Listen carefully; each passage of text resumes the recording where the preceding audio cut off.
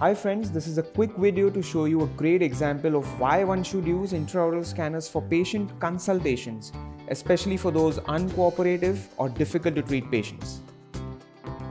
So here I have a 4-year-old girl who had developed some cavities but was really very scared to sit on the dental chair to even get a regular checkup. So I decided that I will have a consultation with this young girl to begin with to win her trust. I just started casually chatting with her and making her feel comfortable on the chair.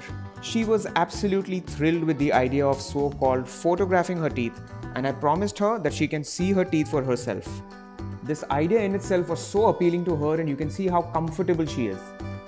Don't forget, this is just a 4-year-old girl. These patients don't even sit straight on the dental chair, and here she is patiently undergoing the scan while seeing live visuals of her teeth right in front of her.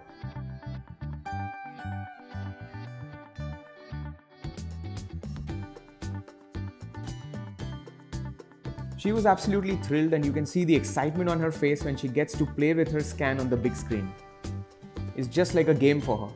Once she has had enough time with her scan on the big screen, this is what she tells me. Earphone here is broken. Yeah, it's broken. Yes. You want to do filling for that? Yes. Now that for me is next level motivation. If you can motivate a young girl to an extent where she wants to get her teeth fixed voluntarily, imagine the kind of impact this will have on a more mature patient. And that's exactly what we want.